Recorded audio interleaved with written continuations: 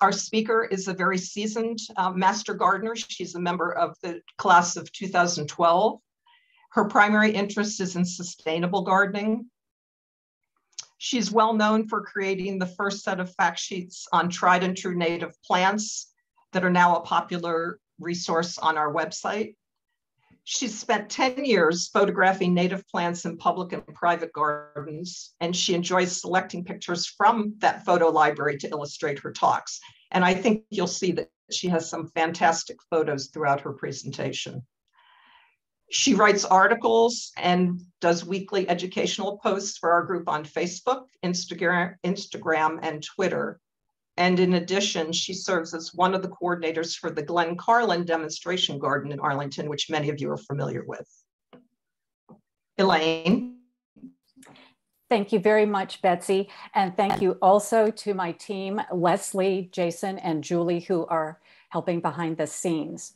Welcome everyone to our next presentation in the Sustainable Landscaping series. Today, in recognition of Pollinator Week, we're going to be celebrating this special group of animals, talking about the important role they play in our lives, and sharing information about how we can be supportive of them in our own home landscapes. We'll begin with a brief review of the process of pollination and discuss the importance of pollinators. And then I'll be providing some brief portraits of the pollinators that we'll hope to see in our gardens. The bulk of the talk will be focusing on native plants that will support these pollinators. Then I'll go on to discuss some best gardening practices. And for those of you who are restricted to maybe patio areas or balconies, I'll also have a brief discussion of container gardening for pollinators. And we'll finish up with some resources. As Betsy mentioned, I'll be taking questions at several points during the talk. For a quick review, pollination is simply the transfer of pollen from the anther to the stigma of a flower, enabling fertilization. And it can happen in two ways, either by wind pollination or by insect pollination. And of course, that's the focus of our talk today. Insect pollination is a mutualistic exchange. Adult pollinators are coming to flowers seeking nectar. This is a carbohydrate energy source that helps fuel their flight. In the process of seeking the nectar, some pollen will passively stick to their bodies. And then as they proceed to another flower, they will carry that pollen with them. Now, some insects are actually purposefully collecting pollen. Pollen is a vital source of protein and fats for young bees. And it also provides important nutrients for female bees to facilitate their egg production. Some flowers are actually nectarless, but they do offer large quantities of pollen. And there are some other floral resources that pollinators may be collecting. These include resin or oil, which can be used to line and waterproof the nests. I love this quote from Doug Tallamy, an entomologist at the University of New Jersey. He says, insects are not optional. It's not okay if they disappear. Insects are the primary drivers of our ecosystems. If they go, we go. Conifers and a number of other trees such as oaks and elms and birches, as well as grasses, are wind pollinated. But 75% of flowering plants are going to rely on our pollinators in order to produce seeds or fruit. Many of our crops are insect pollinated. The grains are wind pollinated, but pumpkins, squash, apples, cherries, almonds, and other agricultural products such as cotton and flax, plus crops that we may be growing in our own vegetable gardens, such as tomatoes, eggplants, and peppers, all benefit from insect pollination. Insects will also support reproduction of our ornamental garden plants, especially those that are dioecious. These are plants that have separate flowers on male and female plants, and it's important for the pollen from the male plants to be carried perhaps even some distance to the flowers on the female plants. Insects also support other wildlife. The fruits that result from pollination can be a large part of the diet of mammals and birds. And 96% of our birds consume insects, especially the easily eaten caterpillars, during at least one stage of their lives. Now, Betsy made reference to a handout that I've provided. And this is quite a lengthy 5-page handout, and you'll be able to follow along starting with this section on pollinators. What I've done is I've listed plants that are associated with these different animals, and these the references will take you, they're links that will take you to the fact sheets that she referred to, the tried and true fact sheets. You'll get much more information on those fact sheets about how to go about growing these plants.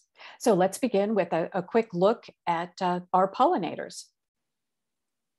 The very first pollinators were the beetles, and we have fossil evidence of them and their pollination of cycads about 200 million years ago in the Mesozoic era. They're our largest group of pollinators, pollinating 88% of plants worldwide. Now, they're most prevalent in tropical areas. So for our purposes, they're important as pollinators of ancient species, such as magnolias and spicebush. Beetles rely mainly on their sense of smell. So they're going to be drawn to flowers with either a spicy, a fruity, or a fetid fragrance. They feed on both the nectar and pollen, but unfortunately they can be rather destructive, eating their way through the petals and the reproductive flower parts. This means that they'll be less effective because they may be remaining for quite some time on one individual flower. But they are also beneficial in our gardens as predators of aphids. Beetles prefer open, white, cream, or green colored flowers. Some good examples in our region are sweet bay magnolia, Magnolia virginiana, sweet shrub, Calycanthus floridus, and jack-in-the-pulpit, Aracema triphyllum. Bees are our absolute best pollinators for several reasons. First of all, they have a purposeful collection of pollen, and they also have fuzzy bodies that will hold the pollen as they move between the flowers. There are 400 native species of bees in Maryland and Virginia. Just a brief reminder, honeybees are not native. They were introduced to this country from Europe in the 1600s. Now, some of our native bees, the bumblebees, are social bees. That means that they will have annual colonies. There'll be a queen bumblebee, and she will produce offspring, daughters that will be workers, then eventually male bees. And they will remain together in this colony, successive generations over the entire growing season. But most of our bees are actually solitary. That means that a single female will be responsible for all of the tasks of seeking out and provisioning a nest and laying eggs and caring for the young. So those bees, our native bees, 70% of them nest underground and 30% of them nest in cavities. But without a colony to defend, these solitary bees are going to rely much less on stinging. There are many sizes, body types, and tongue lengths of bees. You see just a very small sampling here: sweat bee, masked bee, and leafcutter bee. And among the larger bees are the carpenter bee and the bumblebee. Bees, as I mentioned at the outset, use both nectar and pollen. The female adults are using these products for energy and nutrition, and they will combine nectar and pollen together into what's referred to as bee bread, which will be the food for the offspring. Bees can release pollen in several ways. They can either use appendages on their legs or their mouth parts for combing, or they can also use what's referred to as buzz pollination or sonication. And there's a great example of that in the large photo on the right. That particular plant is pink turtlehead, Chelone leonii, and you see a bumblebee just starting to enter that flower. Some of the flowers hold their pollen very tightly, and it's necessary for the bees to actually enter the flower and vibrate it very rapidly to release the pollen. Female bees have different ways of collecting the pollen. The sweat bee that you see up at the top has pollen collecting hairs referred to as scopa. And bumblebees, you see the bumblebee in the large photo and the inset there, have pollen baskets referred to as corbiculae. They are the orange structures you see on their tibia. And the leafcutter bee at the bottom actually collects pollen on her abdomen.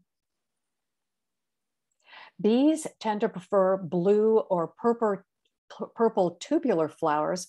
A good example is Anise hyssop, Agastache funiculum. And secondarily, they will go to yellow and white flowers. Examples of those might be rough-stemmed goldenrod, Solidago rugosa, and nodding onion, Allium cernuum. Most female bees collect pollen from many genera of plants, but about 25 to 30% of bees are referred to as pollen specialists. The technical term for that is oligolectic, and they are collecting from fewer species, maybe one or two genera, or maybe even down to just one or two individual species. And one example is the ragwort bee that collects the pollen specifically of golden ragwort. These bees will use olfactory cues to help find their host plants. And this method of seeking pollen can be very efficient, but in these days of climate change, it can be somewhat problematic. There can be a mismatch in the emergence of the bee and the needed flowers. Many plants will rely on increasing day length in the spring as their cue for when to produce flowers. And bees, on the other hand, may rely on warming temperatures as their cue for emergence. So there could be a mismatch in synchronization. In addition to using the floral resources, bees use other plant parts. Leafcutter bees use leaf pieces to help construct their nests. They will fly and cut out the semicircular sections of leaves and then carry them to the nesting area. They'll find a cavity and roll the leaves in almost a cigar-like formation with the eggs and the pollen provided inside. Other bees, such as carpenter bees, bore holes in the pithy plant stems. And some examples of the stems they might use are the Joe Pye weeds, elderberry, and the sumacs. Moving on to our next pollinator, the flies are the second most efficient pollinators, and they're responsible for pollinating many of our fruits and vegetables, as well as cocoa plants. The so-called flower flies, the syrphid flies, resemble bees, but have only one set of wings.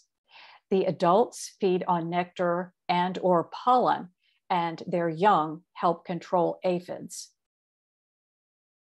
Flies prefer dark brown, purple, or pale flowers, and some local examples are red trillium, Trillium erectum, pawpaw, Asimina triloba, and common wild ginger, Asarum canadense. Wasps are the evolutionary ancestors of bees, but they're less efficient because they're not fuzzy and they don't have those special pollen collecting structures. The adults will visit the flowers for nectar and pollen for energy, but they are predatory and they will be feeding young other insects or spiders, or as parasitoids, they will lay their eggs on other insects, and the young will feed on those insects. Most of the insect stings that we humans experience are actually caused by social wasps and not bees. And solitary wasps are beneficial and not aggressive. Wasps also play an important role in controlling the insects that damage plants, such as cabbage loopers, marmorated stink bugs, for example. Wasps prefer white or yellow flowers with shallow corollas. Some examples are common boneset, Eupatorium perfoliatum, virgin's bower, Clematis virginiana, rattlesnake master, Eryngium yesifolium. Now we move on to the butterflies. Many people consider these, in a sense, the gateway pollinators, the ones that attract the most attention to the importance and now the concern about the dwindling populations of pollinators. There are 102 species native to Virginia, 150 in Maryland. And butterflies are also subdivided into two other groups, the skippers that have stouter bodies and that have quick darting flight habits, and the fritillaries. These types of butterflies have shorter front legs minus the little claws that the others have, and they are generally characterized by these orange and black checkered patterns on their wings. All of these types of butterflies will seek nectar with their long tube-like tongues. The technical term is proboscis. And you see a great example of that here. When resting, the tongue will actually be curled up almost like a garden hose, and then the butterflies will extend it in order to feed. Now, although they are the poster children of pollinators, butterflies are really only the primary pollinators for about 8% of plants. And that is for several reasons. They lack the specialized structures for collecting pollen. And because they're standing high up on the plant, raised up with their long, thin legs, they have relatively little contact with flowers. The larger butterflies may collect some pollen on their wings, and the smaller ones may get a bit of pollen on the head or proboscis as they're feeding. Butterflies prefer flat, composite flowers in bright colors. Some great examples are purple coneflower, Echinacea purpurea, blue mistflower, Conoclinium colestinum, and coastal plain Joe pieweed, Eutrochium dubium. Now, there's an important point to make regarding butterflies and their close relationship with plants. The adults, both the males and the females, will use the nectar of plants as flight fuel. But there have been special relationships evolved over a long period of time with certain plant species in order to support their young. As you may recall, butterflies go through 4 stages of metamorphosis. The females will lay eggs on the undersides of leaves. And then the caterpillars, the larvae, will feed on the foliage of those leaves as they proceed between molts through 4 to 6 stages that are referred to as instars. Then the chrysalis stage will continue, and finally, the new butterfly will emerge. There can be 1 to multiple generations of butterflies per season, depending on the species. Now, you may be concerned when you think about this larval host relationship, the feeding, because we tend to associate feeding, the damage on plants to the foliage, with pests. But this feeding is in ecological balance. It's evolved over a long period of time. And Doug Tellamy, the entomologist, urges us to use what he refers to as the 10-foot rule. If you really step away from the plants, you're not going to see a significant amount of damage. And in a sense, seeing the use of the plants is a sign of life in our gardens. Here's just a few examples of larval host plants. Now, the adults, as I mentioned, are going to nectar on many different plants. You'll see them, for example, on monardas, on phlox, and asters throughout the growing season. But the young, the caterpillars, are going to rely on milkweeds. And three good examples that are local to our area are common milkweed, Asclepias syriaca. This is a more coarse, very robust plant. Swamp milkweed, Asclepias incarnata, that grows in moisture areas, and the shorter butterfly weed, Asclepias tuberosa, that grows in sunny, dry areas. Some other examples of host plants, these for swallowtails. Tulip poplar tree, the Liriodendron tulipifera, is the host to the eastern tiger swallowtail, our Virginia state butterfly. Spice bush, Lindera benzoin, is the host to the spice bush swallowtail. And golden Alexanders, Zizia aurea, is the host to the black swallowtail. Now, you may also see the caterpillars of this particular butterfly on other garden plants in that carrot family. These examples could be fennel, dill, or parsley. Just a few other of the many, many examples. Plantain leaf pussy toes, Antonaria plantaginefolia, will host the painted lady butterfly. And white turtlehead, Chelone glabra, hosts the Baltimore checker spot, which is Maryland's state butterfly. Skippers use grasses as host plants. Some examples of our native grasses are little blue stem, Schizocarium scoparium, switchgrass, Panicum virgatum, and Indian grass, Sorghastrum nutans. Fritillaries, on the other hand, will use violets of all types as their host plants. Moths are the other type of insect in the order Lepidoptera. They are actually more abundant than butterfly species.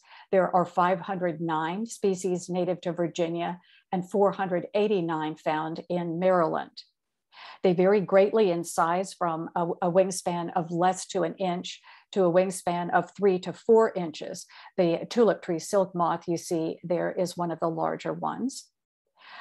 Some of them are active by day. That's how I got the two other photos, but mostly they are nocturnal. So they will prefer flowers that are opening either during the late afternoon or on into the evening. As with butterflies, they have a long proboscis to access nectar, and some pollen will collect on their bodies. Moths prefer pale or white night-scented tubular flowers. Garden phlox, Phlox paniculata, evening primrose, Oenothera biennis, and common yucca, Yucca filamentosa, are 3 examples.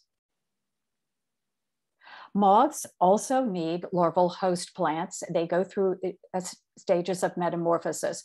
So you'll see their caterpillars, rather than the chrysalis stage, they will actually form a cocoon before going on to emerge as adults. Just a few examples of larval host plants for moths are river birch, Betula nigra, arrowwood viburnum, Viburnum dentatum, and Virginia creeper, Parthenocissus quinquifolia.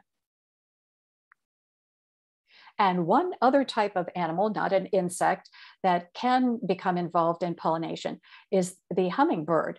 Hummingbirds feed on nectar of plants while they're hovering, and some pollen will land on their heads, as you see in that central photo.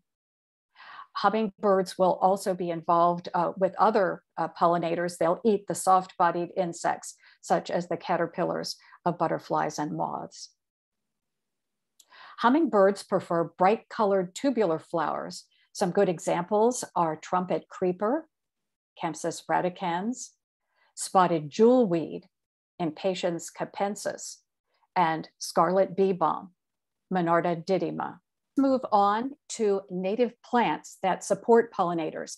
And this will be taking up a good part of the handout. You'll see the plants. They are arranged in bloom order, And you'll see the links that will take you pretty much to our tried and true fact sheets. There are a few examples of plants for which we don't have our own fact sheets, and I'm linking to some very helpful information from North Carolina State Extension.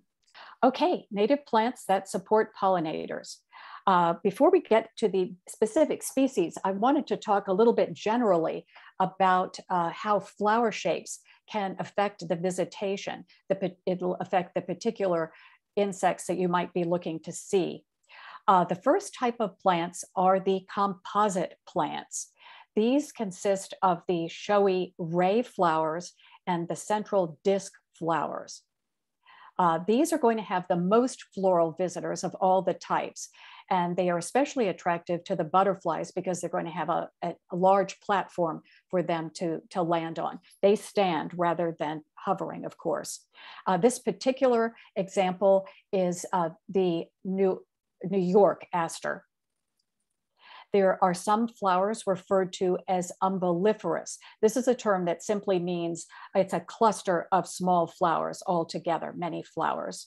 And this type of plant will be frequented by flies and short-tongued bees. And the particular example I'm showing here is elderberry. There are tubular flowers, and the lower lips of these flowers are handy landing platforms for bees. They will actually have to insert their bodies into the flowers, and it will sometimes rely on stronger bees like the bumblebees in order to pry apart the lips. This particular plant shown here is a great blue lobelia. Some flowers are nodding, particularly the spring ephemerals. They will be, by that lower position, attractive to the insects that are starting to emerge and flying low along the ground. Of course, because they're nodding, this poses a little bit of a challenge to pollinators. They'll either have to hang upside down, or some of the smaller bees can actually crawl inside. And the final type of flower are complex flowers, like the eastern wild columbine that's shown here.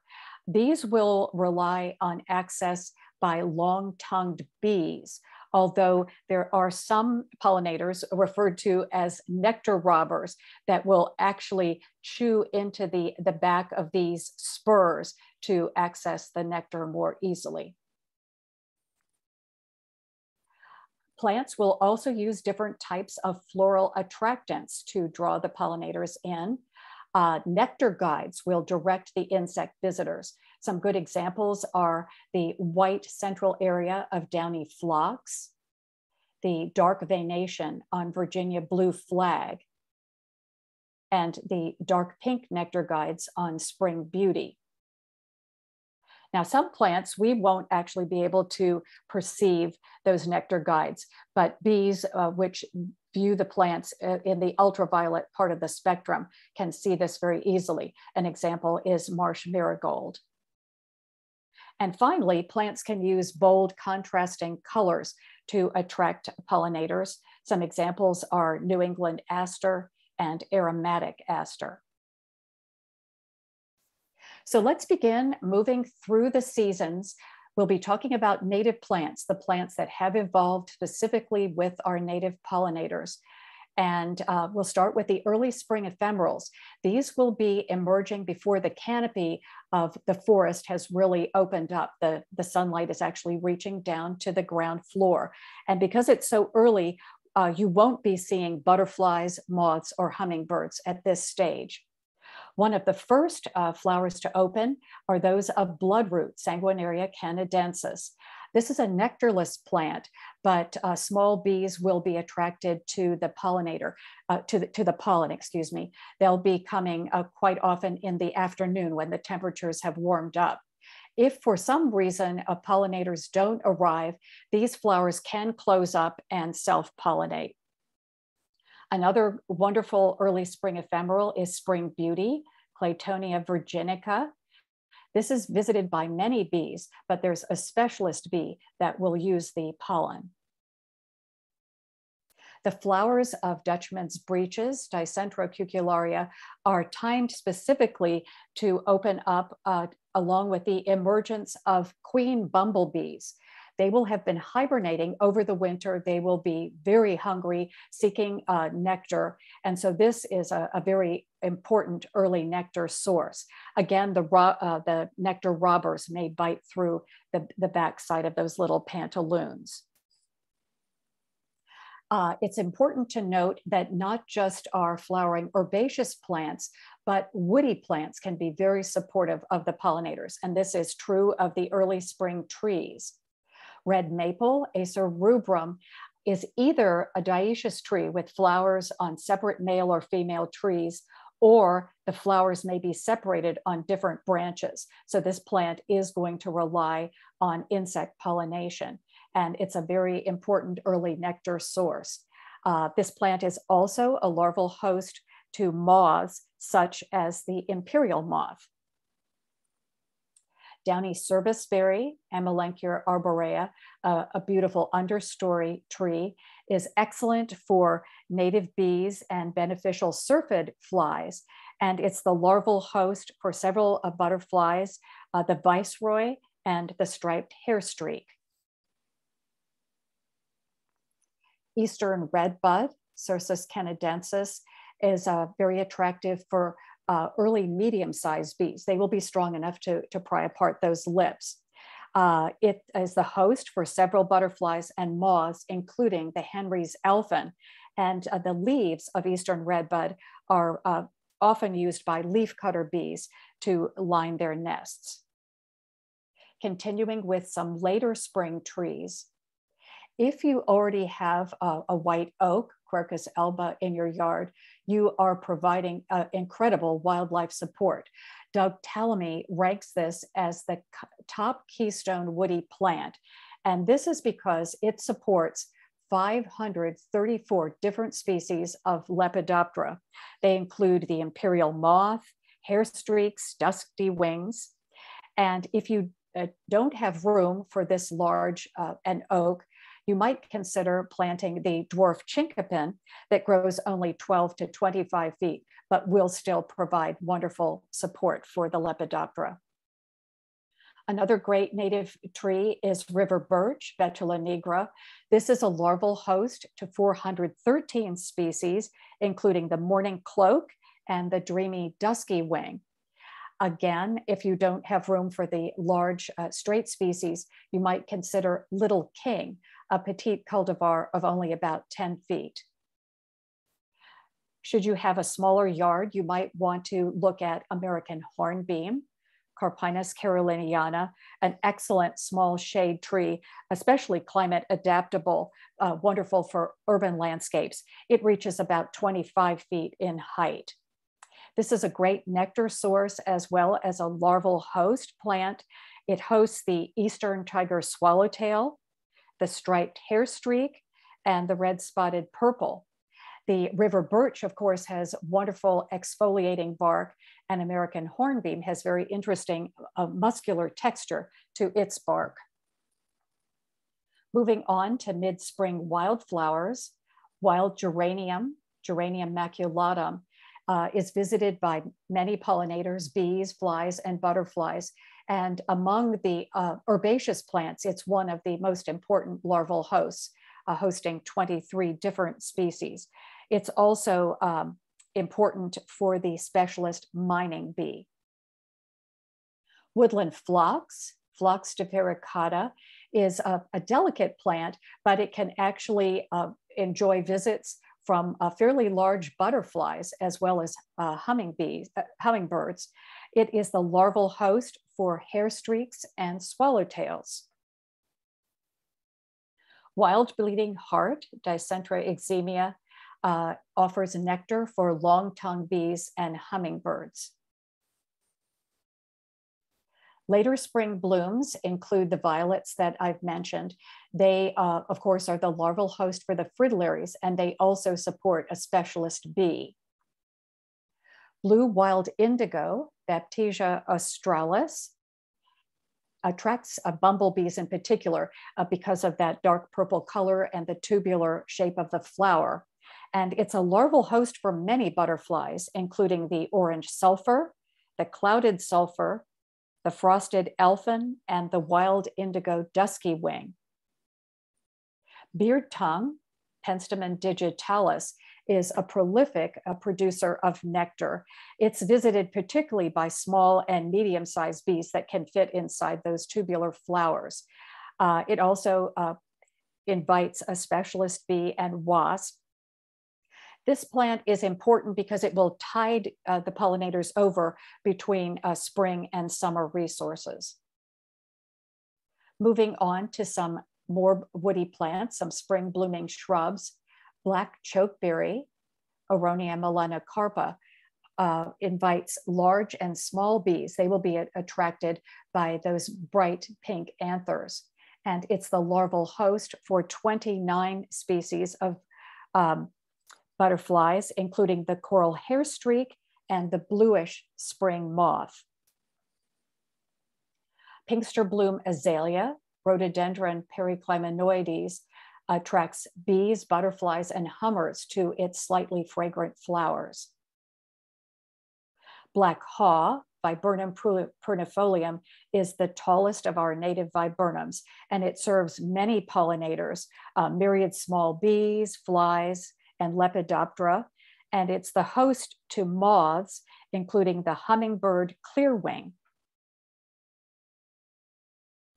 Some summer blooming shrubs include wild hydrangea, Hydrangea arborescens.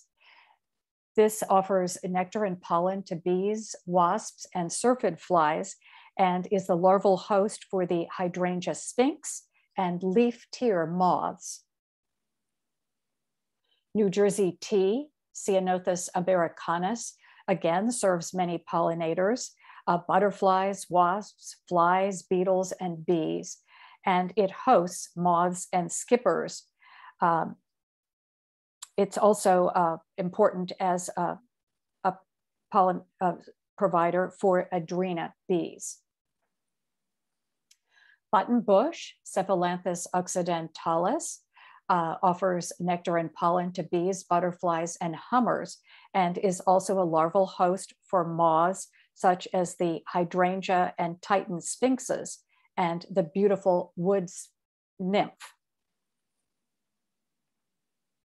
Continuing with our summer blooming shrubs, sweet pepper bush, Clethra alnifolia, has scented flowers that are especially attractive to butterflies and native bees, and it's a larval host for 11 species of Lepidoptera. Shrubby St. John's wort, Hypericum prolificum, is nectarless, but it does offer abundant pollen. And it is the host for the gray hairstreak butterfly and a variety of moths. And finally, one other woody plant, this time a vine, trumpet honeysuckle, Lonicera sempervirens. This is especially attractive to hummingbirds, but it will also provide nectar for bees and butterflies. And it's the host to the spring azure butterfly and the snowberry clearwing moth. Moving on to midsummer herbaceous plants, wild bergamot, Monarda fistulosa, attracts butterflies and bees. And it's one of the best forage plants for bumblebees because it provides a continuous nectar reward throughout the day. It also hosts several moths. Purple coneflower, Echinacea purpurea, attracts many beneficial insects. I'll be talking a little bit later about the importance of choosing the straight species of this plant. It attracts both short and long-tongued bees and many types of butterflies, and beetles are also common visitors. Coastal plain Joe pieweed, Eutrochium dubium, attracts many pollinators, and its large flowers are exceptional visual attractants, and the dome shape of them, it forms the perfect landing pad for the butterflies. I'll be talking a little bit later about how the stems of this plant can help create important winter habitat. Some more midsummer blooms. Great blue lobelia, Lobelia syphilitica, attracts long-tongued bees and sometimes butterflies, as shown here. The primary pollinators are bumblebees. They're the most frequent visitor. We've mentioned swamp milkweed, Asclepias incarnata, as a nectar plant for monarchs, as well as a host plant for their caterpillars, but numerous other beneficial insects will visit this plant. One interesting thing to note about the milkweeds as a group, their pollen is not released easily, but it is not released by buzz pollination. This category of plant actually forms what are referred to as pollinia. These are sticky sacs of pollen. And when insects that land on the flowers stick their feet into the flowers, the pollinia will attach, as you see here, and they will be drawn out and then carried on to another flower. Blazing star, Liatra spicata, is a great nectar source for bees, butterflies, and hummingbirds. It won't provide a larval host services for the monarchs, but it is a great nectar source. It is a host plant for flower moths. Interestingly, it blooms from the top down. More midsummer blooms, oxeye, Heliopsis helianthoides, has many pollinators over its long bloom period. Turk's cap lilia, Lilium superbum, has quite dramatic flowers, about 4 or 5 inches across. It tends to attract the larger pollinators, butterflies, large insects, as well as hummingbirds. Orange coneflower, Rudbeckia fulgida, is one of several species of Rudbeckias. It will draw butterflies and other pollinators, and it has a long bloom period from July into October. Now some late summer blooms. Threadleaf coreopsis, Coreopsis verticillata, actually will begin blooming in June, but it continues on well through the summer and attracts many pollinators. Short-toothed mountain mint, Pycnanthemum muticum, showed up as a very important plant in pollinator trials that were conducted by Penn State Extension a number of years ago. This plant was ranked #1 for the wide variety of pollinators and also #1 for the total number of pollinators. White flowers don't generally attract bees, as I mentioned, but because of those purple spots, they will be attracted to this plant. It's very attractive in the warm summer months with that cool sensation of the silvery bracts bordering those white flowers. Another great plant for late summer is New York ironweed, Vernonia noveboracensis. This supports bees and butterflies and also hosts the painted lady butterfly. Now I'd like to talk about 3 important categories of fall blooming flowers. They're going to offer pollen, but especially late nectar sources. These are critical for the last generation of the new queen bumblebees that are going to be hatching late in the season. They are going to need to feed voraciously on these plants to stock up lipids, fatty stores and energy in their bodies in order to tide them over the long winter months of hibernation. So these 3 categories begin with the goldenrods. Doug Tallamy, in his study of plants, has determined that the goldenrods as a group are the #1 keystone genus of the herbaceous plants. They host 115 species of butterflies and moths. Now, before I talk about the 3 species shown here, I wanted to clarify something. Goldenrod does not cause fall allergies. It's actually ragweed, which has inconspicuous flowers, but copious loose pollen. This plant is wind pollinated, whereas the goldenrods all have very sticky pollen. They're going to rely on the insect pollinators to carry it between flowers. So a good reason now to consider the goldenrods as a plant you might want to add to your garden. The first of the examples I show here is blue-stemmed goldenrod, Solidago cassia. This is a graceful plant, and I consider it a little more well-behaved than some of the other more aggressive species. It grows in sun to part shade and dry to moist soil. Another example is rough-stemmed goldenrod, Solidago rugosa. The fireworks cultivar is shown here. It has a characteristic zigzag pattern to the stems. It'll grow in sun and moist to wet soil. Gray goldenrod, Solidago nemoralis, has wand-like panicles of flowers and is a tough and very adaptable plant. The second genus of flowers that's so important for our late season pollinators are the asters.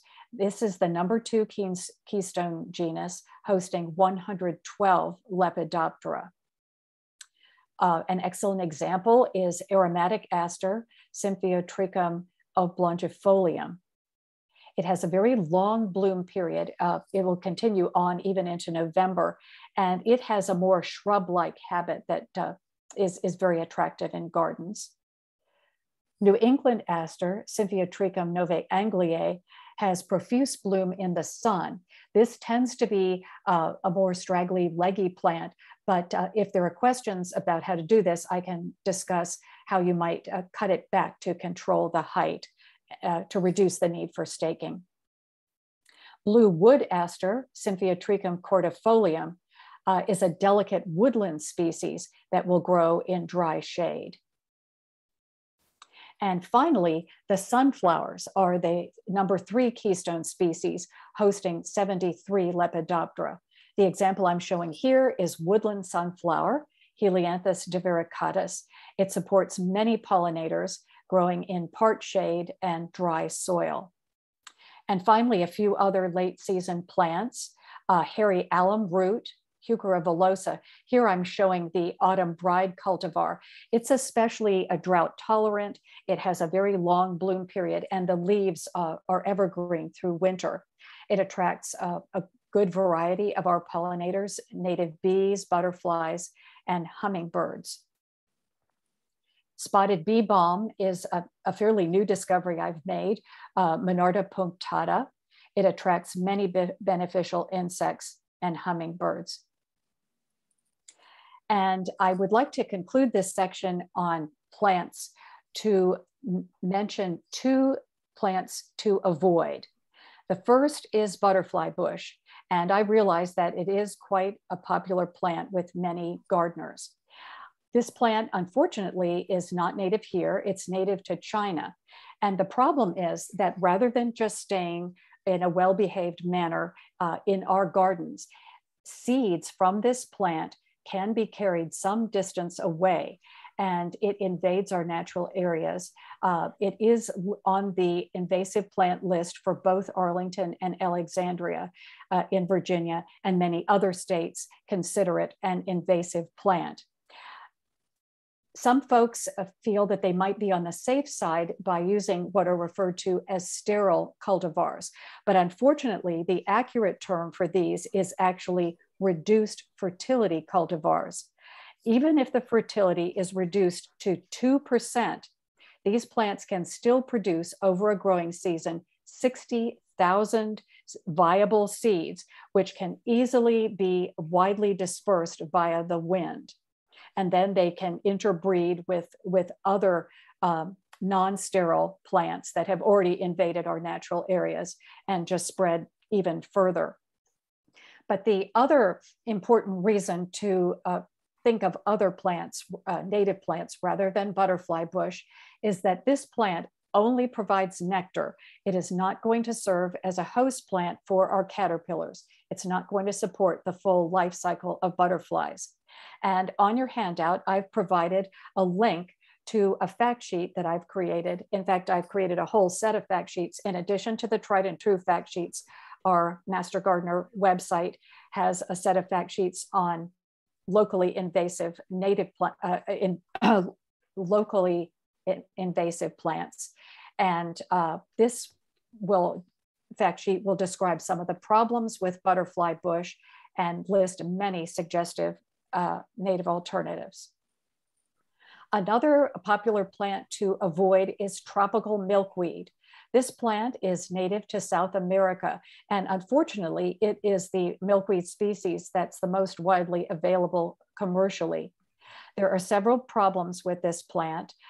First, many growers are using a systemic insecticide, and that's going to render it unusable as a host plant.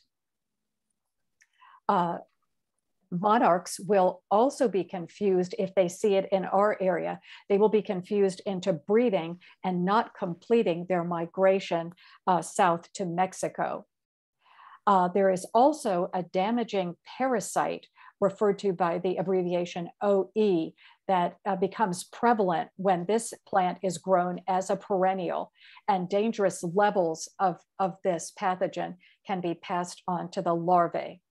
So it's not going to provide proper support for our monarchs. I've got on your handout a link to an article by the Xerxes Society that goes into more detail on this. So I recommend that instead of growing this species, you look to our local natives. We've already discussed 3 of them: common milkweed, swamp milkweed, and butterfly weed. And the others listed here: purple milkweed, world milkweed, clasping milkweed, and green milkweed are also good choices.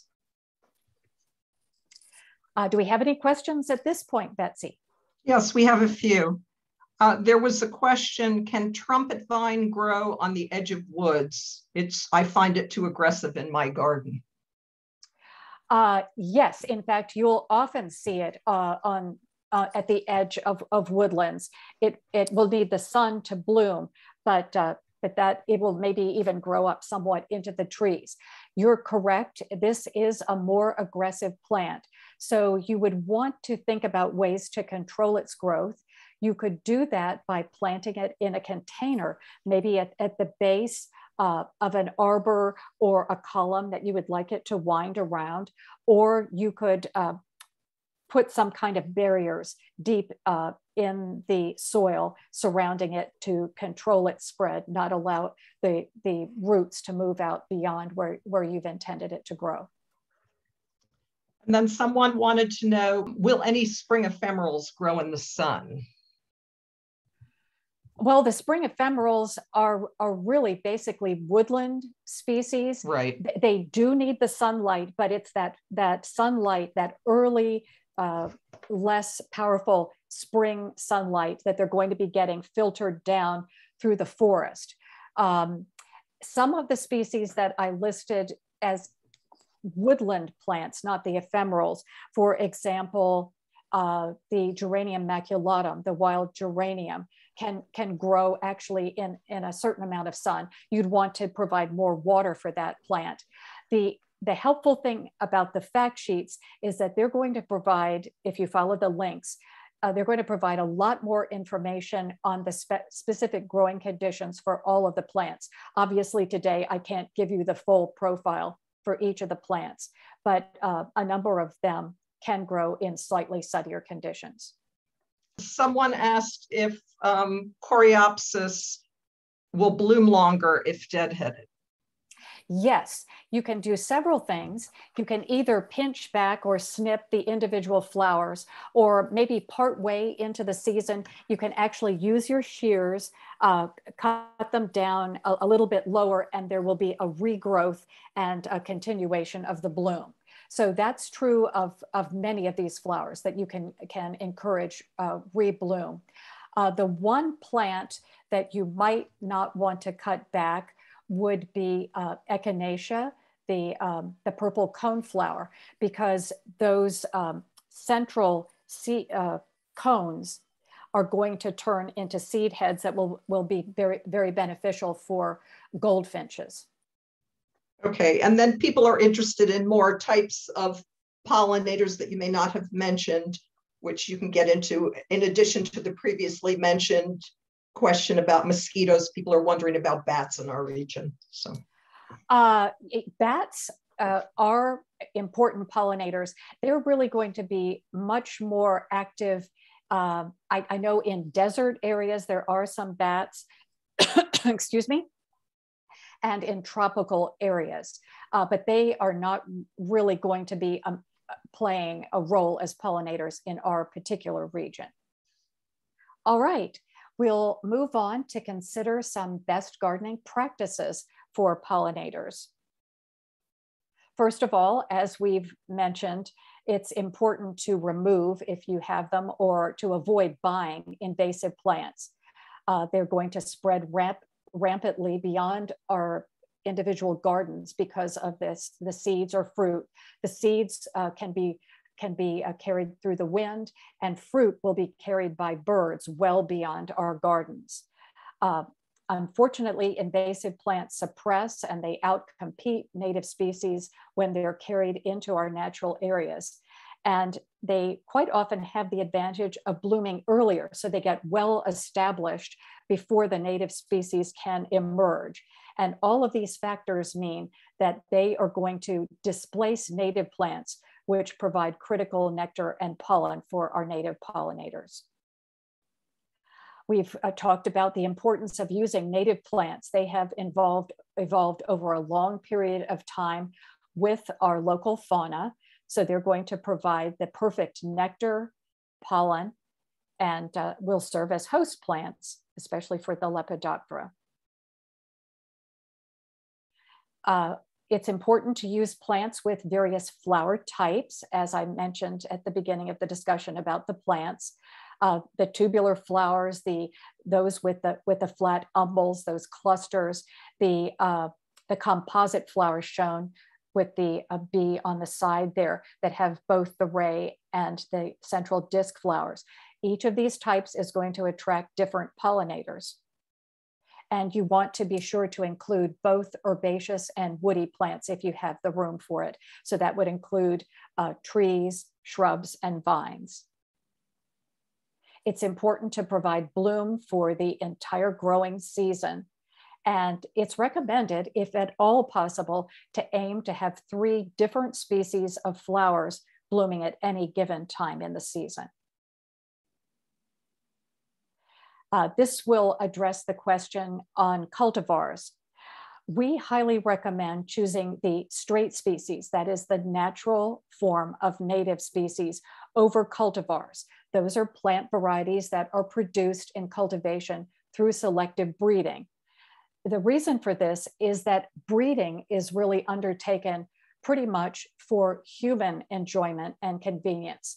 There will be modifications to the size of a plant, to its drought tolerance, its disease resistance, but most often the changes are made for aesthetic reasons. Horticulturists believe that flowers of different colors, different shapes are going to be more attractive to us.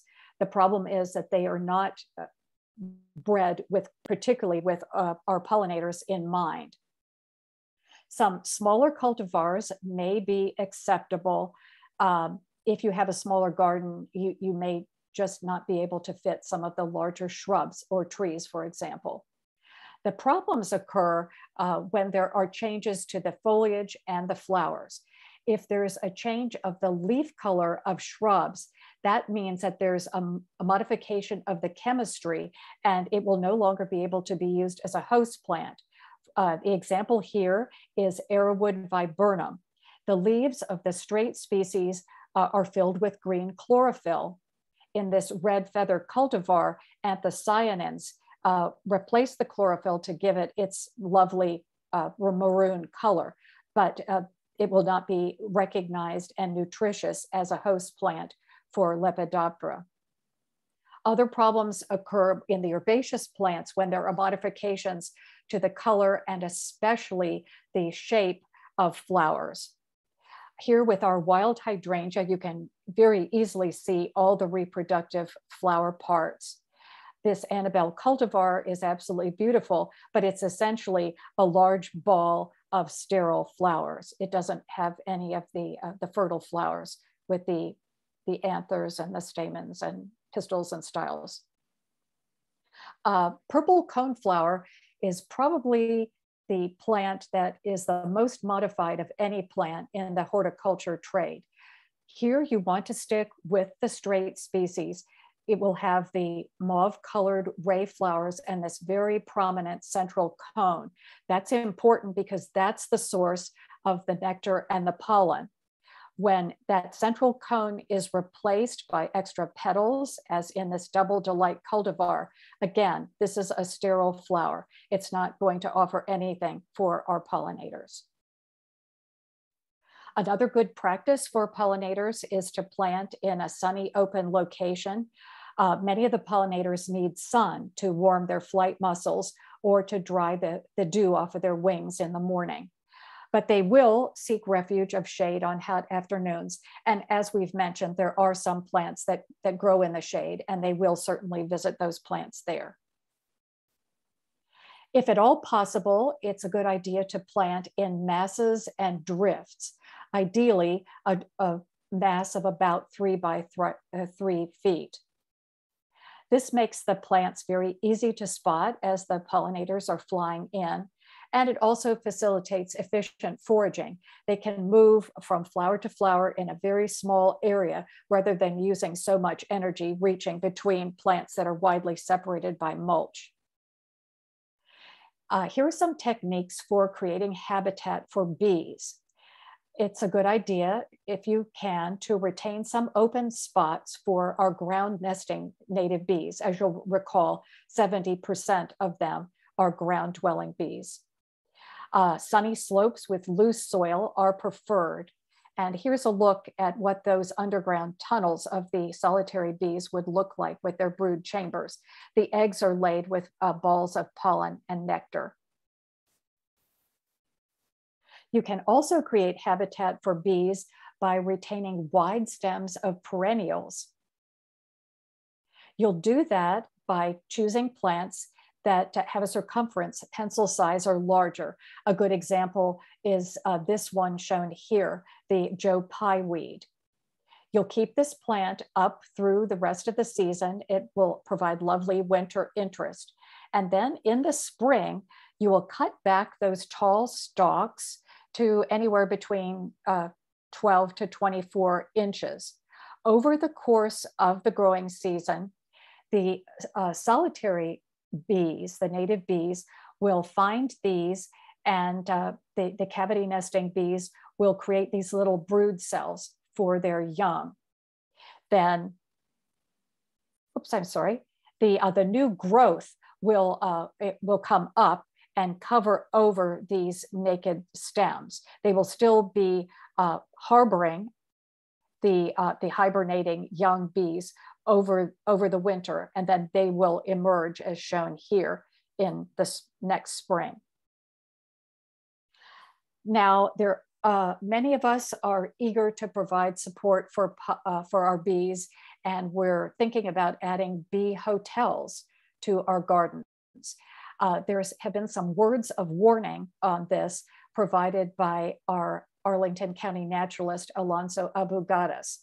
He's pointed out that grouping of bees all together will actually attract more predators. Examples would be wasps, mice, and birds, or parasites like the cuckoo bees.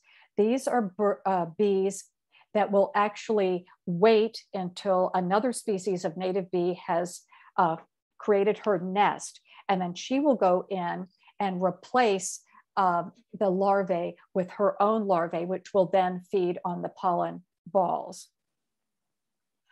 Fungus and parasites can be an issue when the tubes are all grouped together like this. It's important to keep bee hotels clean.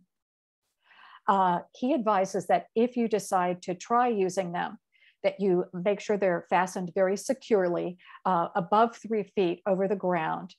Place them for morning sun exposure, and make sure that you're siting them where there's going to be mud that will be used to seal up the tubes, and native plants nearby, of course, as pollen and nectar sources.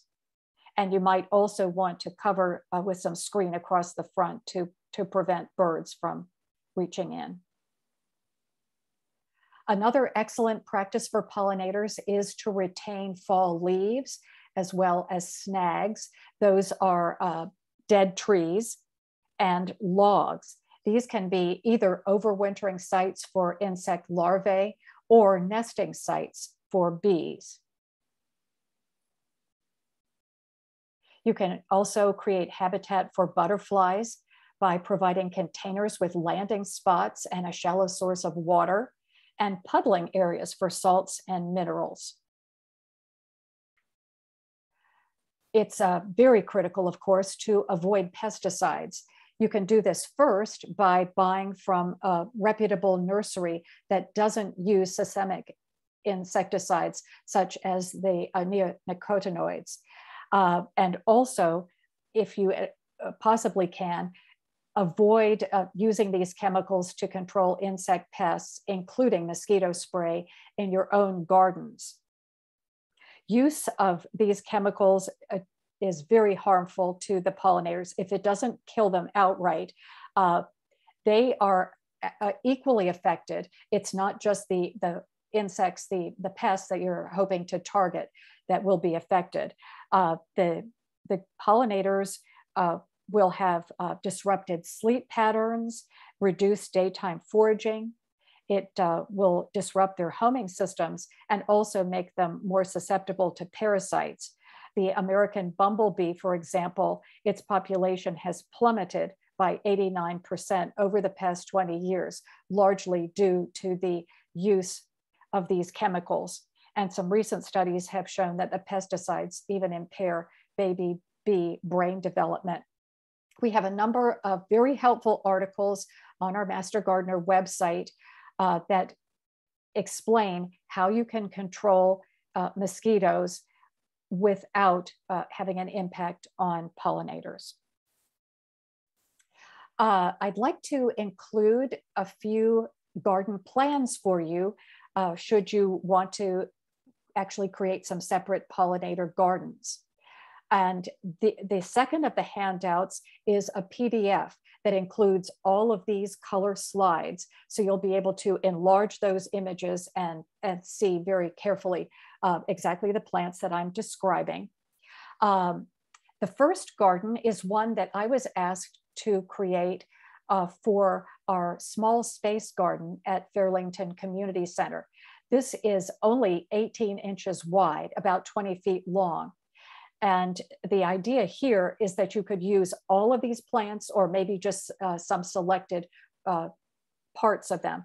So the ones that are shown here, beginning up at the top, is trumpet honeysuckle. This is the threadleaf coreopsis. This is the Shenandoah cultivar of switchgrass, one of the shorter cultivars with a lovely maroon color to the fall foliage. This is the penstemon, the beard tongue, good summer into fall source, another coreopsis here. This is the Gina cultivar of garden phlox. And this is one that was shown to be very helpful for pollinators, very attractive to them in pollinator trials conducted by Mount Cuba. This is the shorter butterfly weed. This is one of the cultivars of goldenrod, golden fleece. This is Monarda fistulosa, wild bergamot.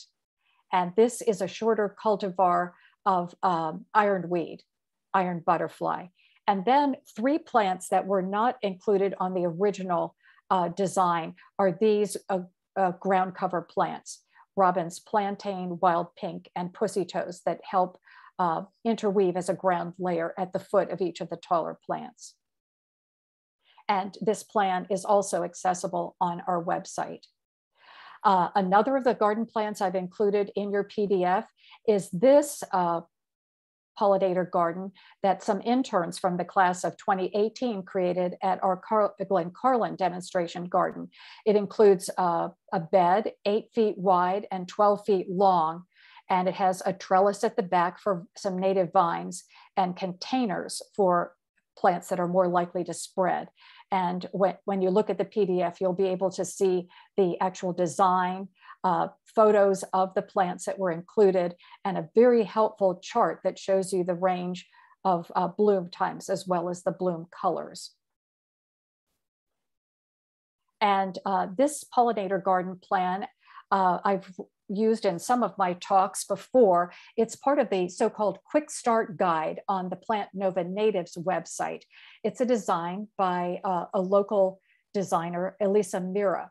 And I wanted to point this out because she uses 3 different types of plants, the so-called structural plants. So she's actually using red chokeberry and Virginia sweetspire, some small shrub plants to give architectural structure. Then she has what she would term the seasonal plants that are going to bloom over a period of time in the garden. So you'll have a common milkweed and sundrops in the spring, the shorter butterfly weed going on into summer, as well as these 2 rudbeckias. Then in the fall, this is the gray goldenrod that I described, and another of the asters. She uses 2 grasses on the left, Schizocherium scoparium, which is little blue stem, and on the right, purple lovegrass, Eragrosta spectabilis. And then she fills in with several ground layer plants that are going to prevent the need for mulching. They, in a sense, will act as green mulch. Pycnanthemum tenuifolium is another of the mints. And then she uses the low spreading native strawberry and blue-eyed grass. And even though this isn't for native plants right here in our region, I've included this from the Grow Native site. I believe it's for Missouri. I'm including it because there actually are some plants that are native to our area, but I wanted to show you how, if you have a larger space, you could actually incorporate some fences to involve vertical growth of some vines in the middle of your bed. And you'll also note, this very clearly shows the clusters of plants that I was describing, and they usually are odd numbers. Garden designers usually indicate that multiples of 3, 5, and 7, for example, are the most attractive. So when you look at this, you just want to make sure if the species are not locally native to substitute some local natives from our fact sheets, and then make sure that you are using the correct soil moisture for each plant. And finally, for those of you who may not have room for these large plants that I've included, I have a few tips on container gardening for pollinators. There are some special considerations when you use native plants. You're going to be using perennials instead of the summer blooming annuals that we usually associate with containers. So you're going to rely more on color and texture of foliage for visual interest because the plants will bloom over a shorter period of time. Of course, you'll want to match the plants carefully to growing conditions. So if you have a sunny balcony, choose plants that will grow well in the sun, and the same for shade. It's recommended that you start with maybe 1-gallon nursery pots to get you off to a good growth for the growing season, and use more compact cultivars where appropriate, but as we've discussed, retain the flower color and the shape of the native straight species. You can choose a wide variety of plants, as I'm showing here: perennials, ferns, grasses, sedges, and rushes, as well as even small shrubs. And what you'll do is to choose plants that are native to the prairies and the open fields for sunny locations, and woodland natives that would grow in dappled shade if you have a shady patio or shady balcony. And of course, you'll want to group plants with the same cultural requirements if you're putting them together in a single container. And of course, as with any of the plants you'd put directly into the ground, buy from a reputable nursery that isn't going to use the systemic insecticides. One popular way to combine plants in a single planter is to use the familiar formula that you might have used with the annuals. You could use, for example, as your thriller plant, the taller orange coneflower. As a filler, you might choose butterfly weed that's going to add more mass to that container. And then you could select a spiller plant like the recumbent snow flurry cultivar of heath aster that will actually spill over the edge of the container. These three plants would be a great combination for a sunny location. A few other plants for sun, you could use a blazing star in the center as your thriller, smooth blue aster as the filler plant that would be blooming more into the fall, and moss phlox would be blooming in the spring as your spiller, but it's evergreen, so that would continue to be a presence at the base of the other plants later in the season. Here's an example of a planter from Mount Cuba. They're using, again, that switchgrass Shenandoah cultivar in the center. They've used the bluewood aster Avondale for the filler plant, and the spiller is alum root. Here's a container from Mount Cuba for the shade. They've used either white or pink turtle head as the tall thriller plant, American alum root as the filler, and the spiller is marginal wood fern, which is an evergreen fern. Should you want to create a wetland planter, some examples would be scarlet rose mallow as the thriller, blue flag as your filler plant, and soft rush as the spiller. This was a very attractive garden specifically for hummingbirds that I saw when I visited the Norfolk Botanical Garden. Now, to my recollection, none of these were native plants, but you could use the same concept to create a hummingbird garden with native plants. On the trellis, you would use trumpet honeysuckle, and then in the containers, the plants that would be very attractive to them: Eastern columbine in the spring, scarlet bee balm, cardinal flower, Canada lily, and Indian pink. I'll conclude giving you a little more information on the resources that are listed at the end of the lengthy handout. We've talked several times about the tried and true fact sheets. These are found on our mgnv.org website, but you will have the links that will take you directly from the handout to any of the plants you're interested in. So as you can see, they're going to give you a lot more information, all the characteristics of the plant and the best way to grow it, as well as the importance of this particular plant for our pollinators. In addition, if you follow the links, you'll actually see many accompanying videos that have been created by my colleague, Mary Free. These are wonderfully entertaining, just a few minutes long, but they'll actually show you the pollinators in action.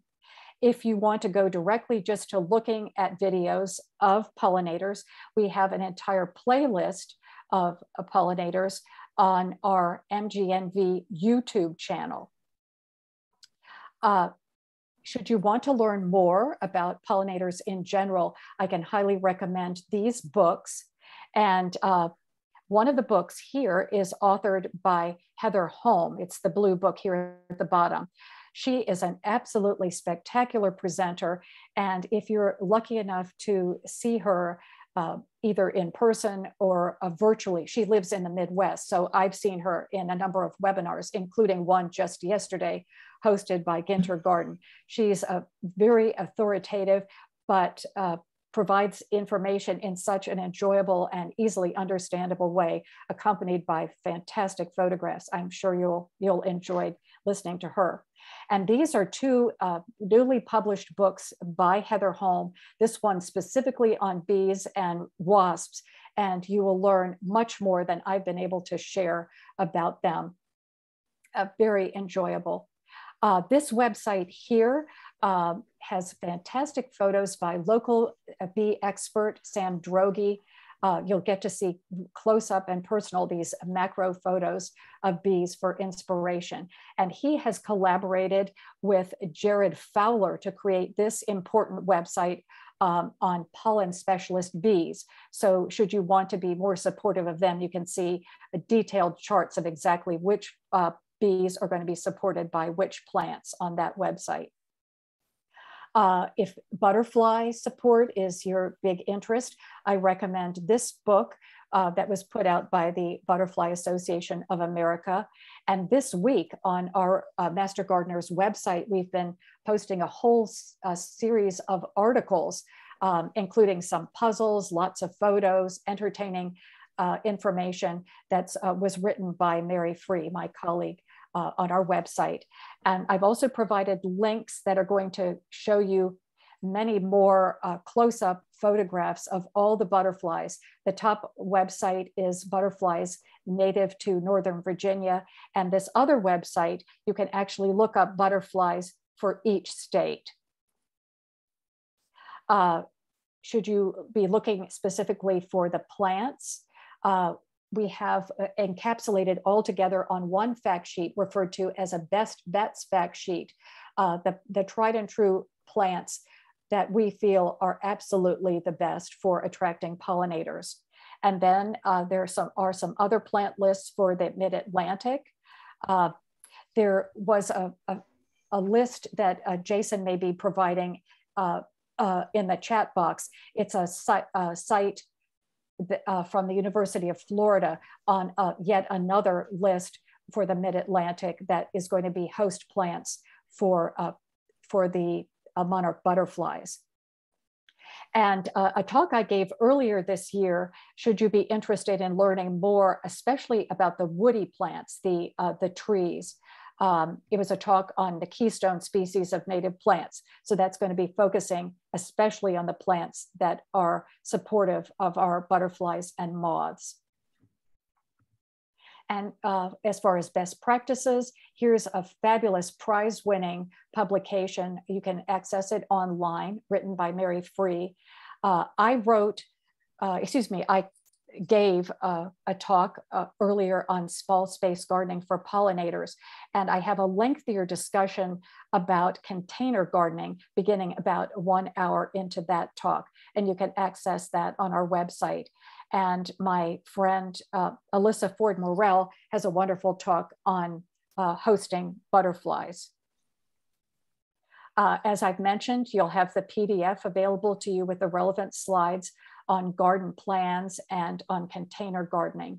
And I've also provided links to some helpful articles with numerous suggested plant combinations, all kinds of details on using native plants in containers.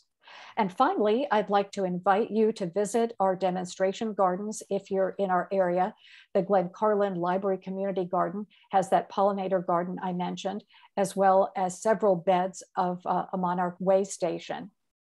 And Simpson Park Garden in Alexandria has a dedicated pollinator garden, as well as a butterfly soak that's under construction. And they have many different certifications supporting wildlife. And finally, many folks always want to know where to buy native plants, and I refer you to the Plant Nova Natives website. It has a list of locally native only sellers, as well as a list of plant sales. So I hope the talk today will give you some tips to help you enjoy watching the pollinators, and I'll take some final questions here. Okay, we do have some questions. Someone is looking to make their health strip or right-of-way more attractive, and they're wondering if there are any pollinating shrubs or flowers they could put there. Yes. In one of my other talks, it's one of the general talks on selecting native plants. I have a whole section on health strips, but let me just mention a few right now. One of the shrubs that can handle those tougher conditions is the New Jersey tea, Ceanothus americanus. It has a very deep taproot, a very deep root system, so it can handle those drought conditions. Plants like the lowest growing of the milkweeds, the butterfly weed, the orange butterfly weed, Asclepias tuberosa, can handle those drought conditions. Another plant I haven't mentioned is actually a native cactus, the eastern prickly pear, Opuntia humifusa. That one is very low growing, very drought tolerant, and has lovely large yellow flowers. They've been blooming just recently at Glencarlyn. So those would be some good choices. The coreopsis, the threadleaf coreopsis, is fairly drought tolerant. Lyre-leaf sage, Salvia lyrata, will be very attractive with its little tubular lavender flowers earlier in the year. And then it will have basal rosettes that are evergreen that will give you a continuous ground cover in that area through the rest of the season. The rudbeckias, the golden rods, those tend to do well in the drier conditions. So those are just a few examples. On the website, also under our plants menu tab, we have a section referring to best bets for dry conditions and best bets for sun. And those would be two other best bets fact sheets to refer to. Okay, and then someone wanted to know more about the roles ants play. Do they pollinate any plants, or are they helpful in seed dispersal? Yes, thank you. They are not pollinators, but they are very helpful in the reproduction of those spring ephemerals that I was mentioning. So these would be plants like the bloodroot, the trilliums. The role that the ants play, this whole process is referred to as myrmecockery.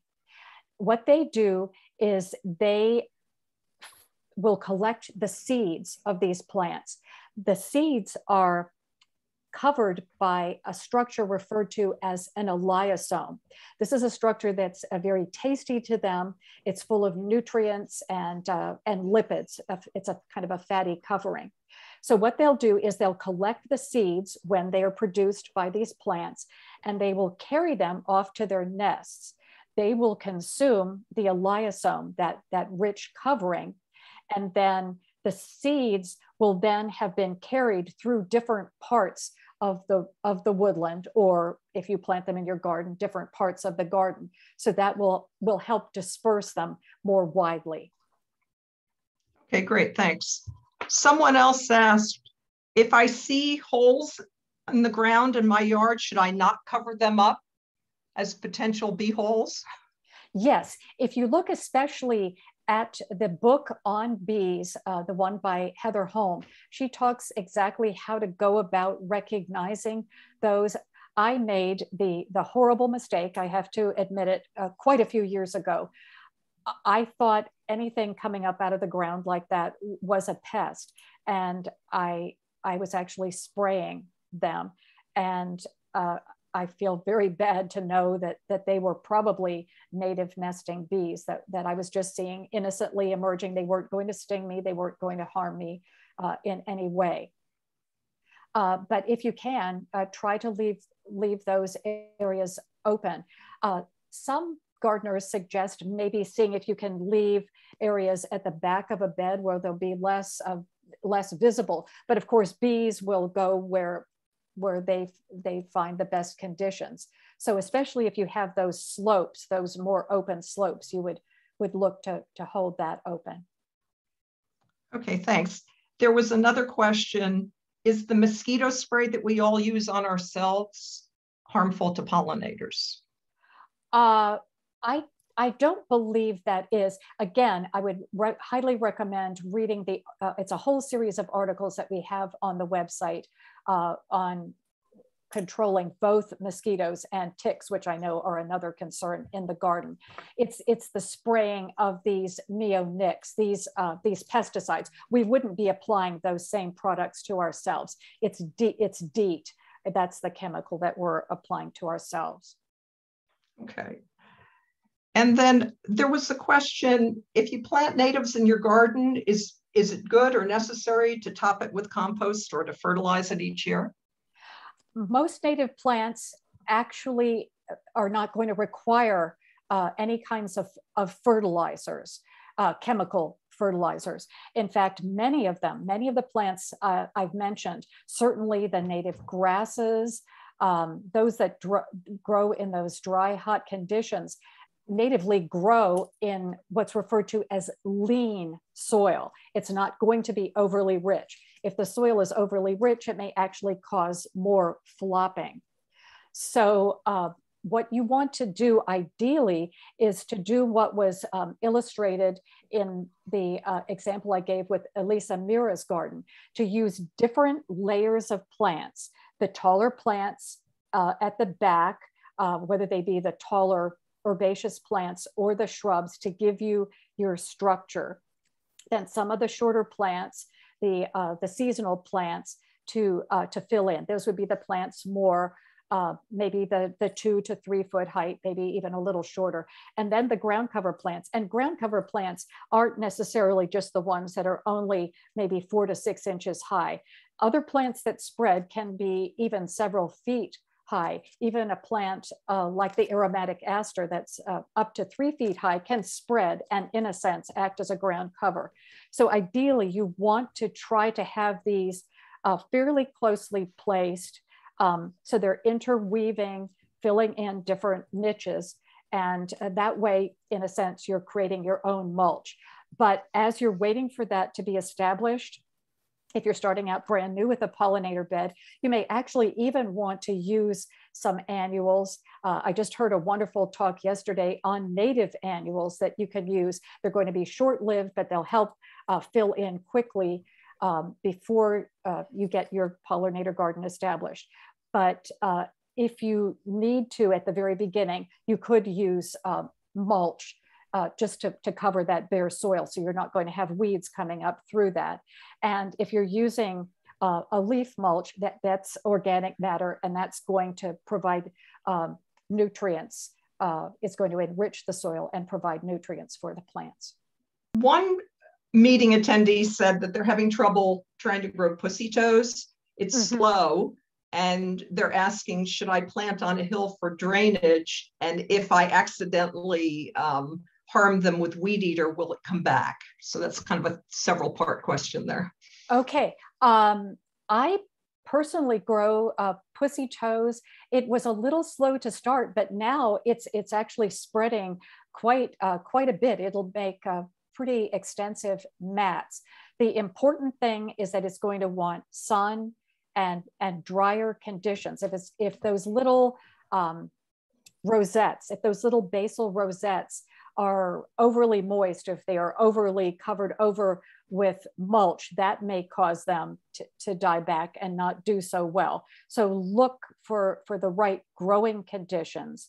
Of course, I would recommend avoiding using herbicides if you possibly can, using cultural methods, hand digging, trying to suppress weeds either with cardboard or mulch, so you don't have to use those chemicals. So I can't be certain as to whether they would grow back. I mean, an herbicide, again, like the pesticides, doesn't always target just one type of plant. Okay. Another person is asking how they can identify tropical milkweed from good milkweeds in their garden. I would say they should probably go back to this presentation when it's posted in a couple of weeks and look at your pictures. Yes, I can give a brief description. The 3 types of milkweed that I've described are very characteristically different.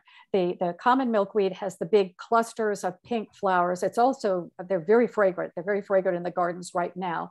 The swamp milkweed is going to have flatter clusters of pink flowers. The leaves aren't nearly as large. They're more elliptic, about this size. And the native butterfly weed, the Asclepias tuberosa, is low growing, and it has bright orange flowers.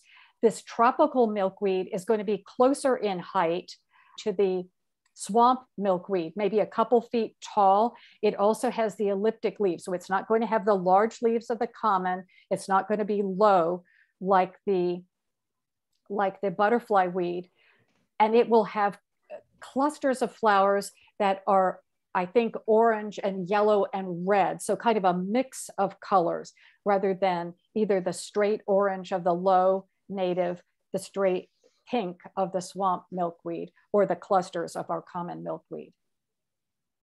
Okay, and there was a comment from one attendee about how difficult it is to contain common milkweed, and that she's forever uprooting many of them to keep things in check.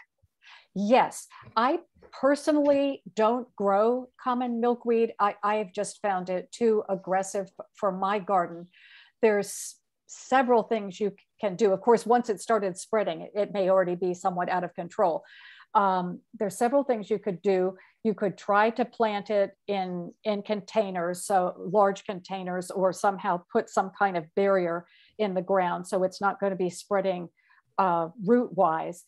You would also then just remove those seed pods well before they open up and disperse the seeds.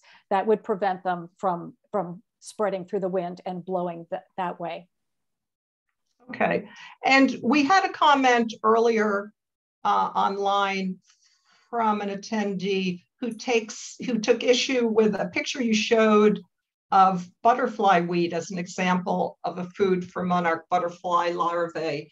They wanted it to be noted for people in attendance that while monarch larvae will feed on A. tuberosa, reproducing females lay few eggs on the plant, and it has to do with chemicals that would help the butterflies, but which do not scare off birds and other predators, making them targets. So maybe there's some more reading or research from a scientific source that could be looked at. This person in the chat, for people who save it, did list an article link. Okay. When I attended this pollinator symposium yesterday, one of the speakers was talking about the chemicals, those cardinaloids that are in the milkweed plants. The ingestion of those chemicals from the plant into the insects is what helps make them more protected. But if you were to refer to that butterfly book that I mentioned, maybe as well as this article, there could be more discussion about it. I know I certainly have seen that the caterpillars feeding on that plant. So that's all that I can say about that. Okay, good. Well, thanks for that. That, I believe, takes care of all the questions. Very good. Okay. So I think we're in good shape. So Elaine, thanks so much for this program. I think it was terrific. I know I learned a lot that will improve my partnership with pollinators in my garden. And, you know, I look forward to using a lot of the information that you provided and to probably going back to your resources and checking them out. And we appreciate the entire audience that came today and for your ongoing interest in not only supporting pollinators, but in our ongoing programs that were listed in the chat. Thank you so much, everyone, and happy gardening.